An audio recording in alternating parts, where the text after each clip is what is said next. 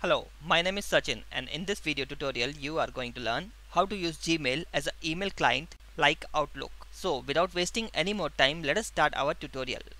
This is Windows 8 machine which I am using. Let's go and open the Chrome browser. Okay. So basically I already have an email account with godaddy.com with my own domain name. As you can see, the domain name, which is info@peterchris.com. So what I want is, if I receive any email on my GoDaddy email account, that email should automatically come to my Gmail account. Also, I should able to send emails using my personal domain name from Gmail. In our case, it is info@peterchris.com. So the first thing what we have to do is to get the settings which we require to enter in our Gmail account. In our case, we are going to click on Tools and then click on Email Setup Center. This opens up a new page which contains the email server settings. This includes incoming email server POP3 settings and outgoing mail server SMTP settings. I have already copied these settings into the notepad. So let's go to the desktop. Okay. As you can see, the settings are over here. The email address, the password, which actually I'm not going to show, the POP3 settings of the server, and the SMTP settings of the server, plus the port numbers. Now let us go back to the browser. On the second tab, I have already opened up my Gmail account. Now before starting the configuration, I'm going to send one email from my Gmail account to info@peterchris.com. Okay, there goes the email address. Let's type test and then click on send. Now let's go to the GoDaddy webmail and check out the mail which I have sent. Okay, click on inbox. This is the email which I have sent from my Gmail account. Now we are going to set up our Gmail as an email client for my custom domain name. For this, you have to click on the settings icon. Click on settings. This takes us to settings page. From the settings page, click on accounts and import. Here there are multiple options are available. We are going to use this option. Add another email address that you own. So let's click on it. This opens up another window. Here you can specify a name. In this case I am using my name and my personal email address. So let's open the notepad file, copy the email address, and I'm going to paste it over here. Then click next. Here we are going to enter the SMTP configuration.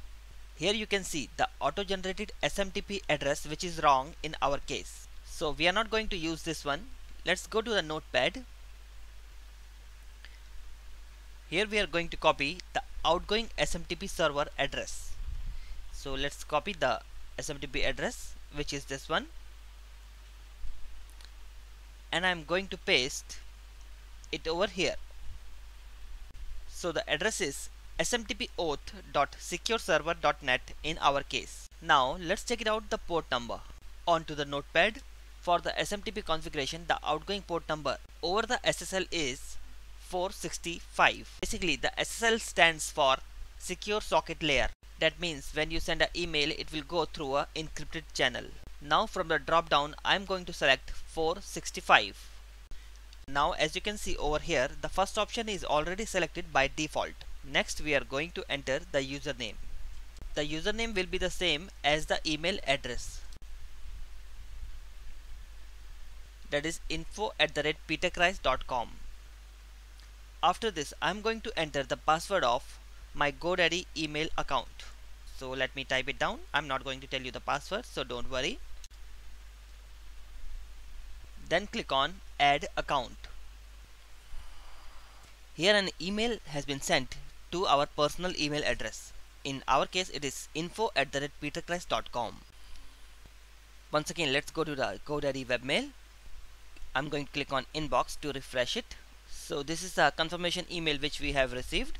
Now to complete the verification, you can click on the following link, or you can copy this confirmation code just like I am doing.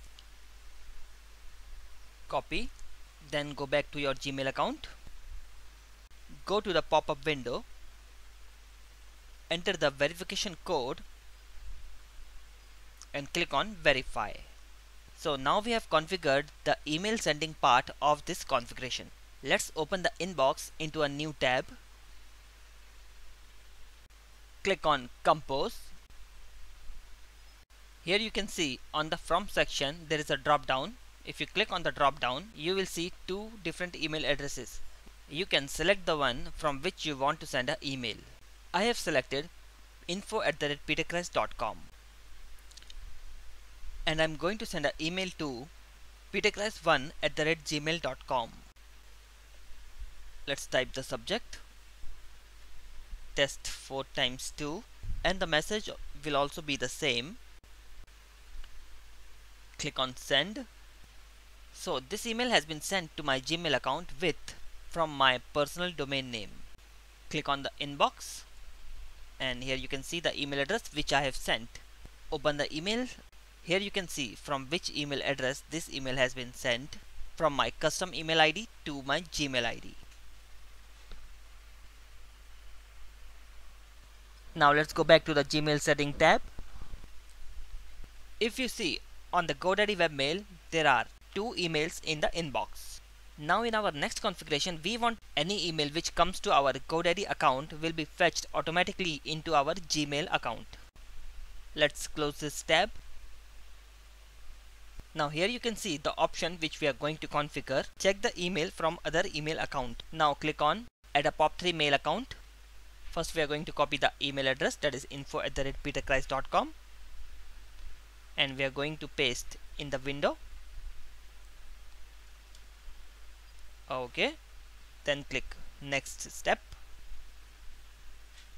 Now in the username column I am going to type the same email address, that is info@peterchris.com. Now select the password column. I am going to enter my very secret password. After entering the password, the next column is POP server. Automatically it is taking mail.peterchris.com as a POP server. Let's check it out on the notepad, the POP server setting given by GoDaddy. The settings given by GoDaddy is pop.secureserver.net. Let's go back to the configuration window and we are going to paste the settings which we have copied, that is pop.secureserver.net. For POP server we can use 2 types of ports. One is 110 which is unsecure and the other one is 995 which is over the SSL. SSL means secure socket layer.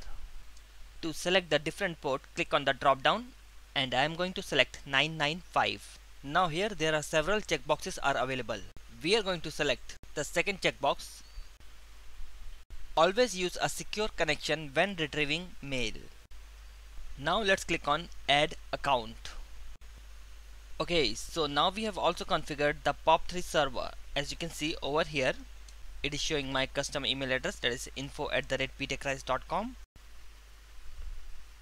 Click on the inbox, click on compose. Now when you open the compose, there are 2 email addresses from which you can send an email. One is info@peterchris.com and the other one is peterchris1@gmail.com. Now I am sending this email from peterchris1@gmail.com. It's my Gmail email address and I'm going to send it on info@peterchris.com. So if everything goes well, I will be able to receive that email back on my Gmail account. Subject is test 333 and the message is test 333. Click on send. Now let us click on the inbox. Here you can see I have received one email which I have sent on info@peterchris.com. Let me open the email and show it to you. Let's click on the arrow drop down. Here you can see I have sent an email on to info@peterchris.com from peterchris1@gmail.com. Now if I go to my GoDaddy webmail, you can see there are no emails because the email has been fetched by the Gmail and that email has been removed from my GoDaddy email account. So this completes our this video tutorial. Thank you for watching this video tutorial.